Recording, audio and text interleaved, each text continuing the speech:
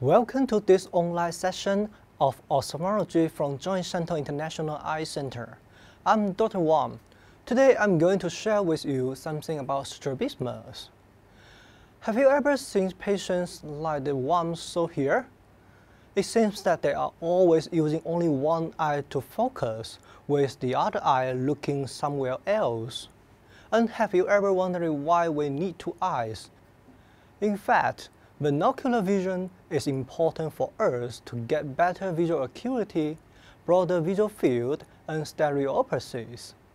The brain must be able to fuse the two images from the both eyes simultaneously and further form three-dimensional vision. To achieve this, motor fusion is essentially needed to move the eyes in alignment. Any ocular misalignment such that only one eye views the object of regard with the correct vertical orientation is called strabismus. In clinical practice, we can reach a comprehensive diagnosis of strabismus by the following factors: the age of onset, conditions including neuromuscular disorders, tumor, trauma, endocrine disease, or developmental abnormalities, refractive error and organic ocular disease, monocular and binocular visual function, the direction and amount of misalignment, and the motor function of extraocular muscles. The misalignment may be in any direction: inward, outward, up, down, or torsional. If the fixing eye and the deviating eye can alternatively switch, we have alternative strabismus, which allows the visual development of both eyes.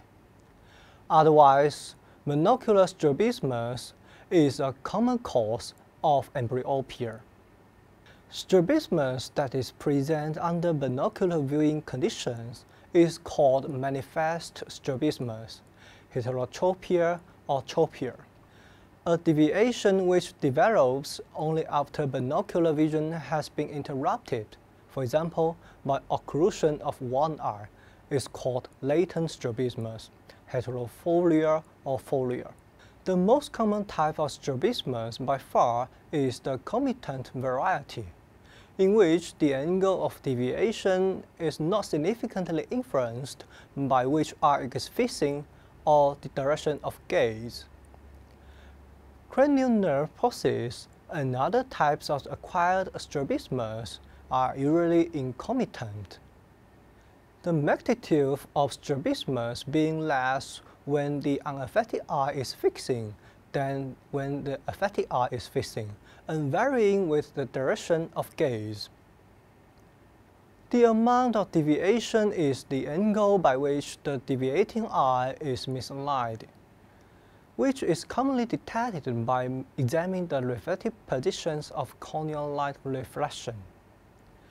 Cover test is frequently used by covering one eye and observing the movement of the fixing eye, to simply determine whether or not strabismus is present and the direction of the deviation. We also use prisms together with corneal light reflections or cover test to accurately quantify the amount of deviation. The extraocular muscles work within the surrounding optical tissue to provide smooth movements of the eye and allow for binocular alignment. Limitation of ocular movements may be due to direct involvement of the extraocular muscles, interference with their mechanism of action, or dysfunction of the oculomotor, trochlear, or abducing nerves.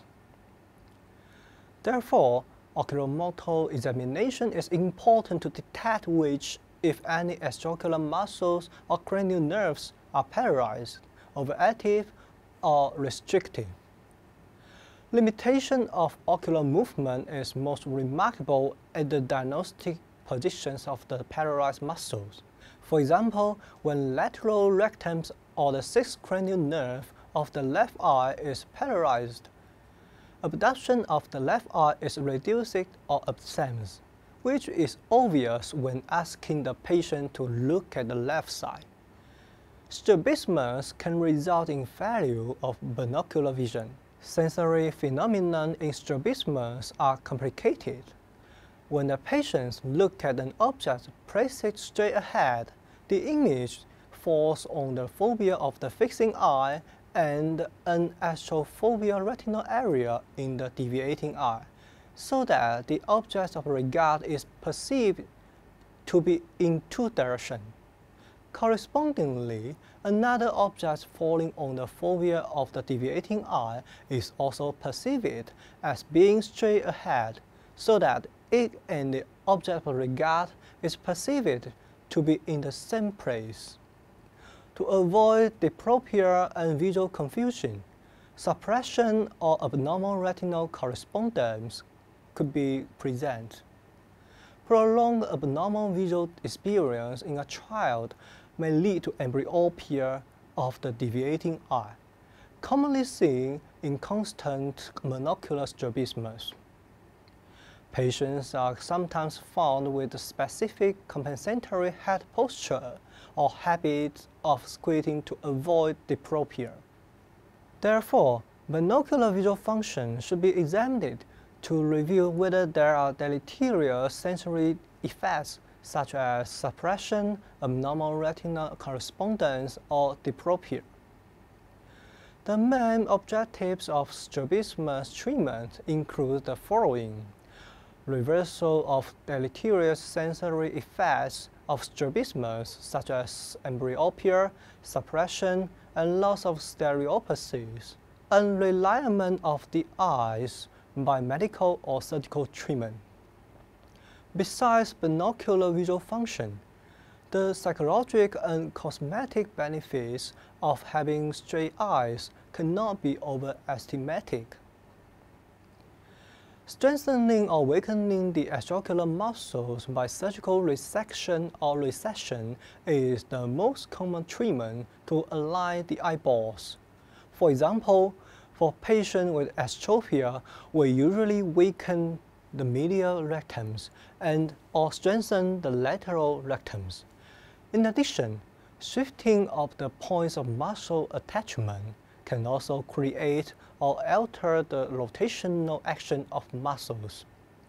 The choice of muscles and the surgical extent are determined by the direction and the amount of misalignment and the function of extraocular muscles.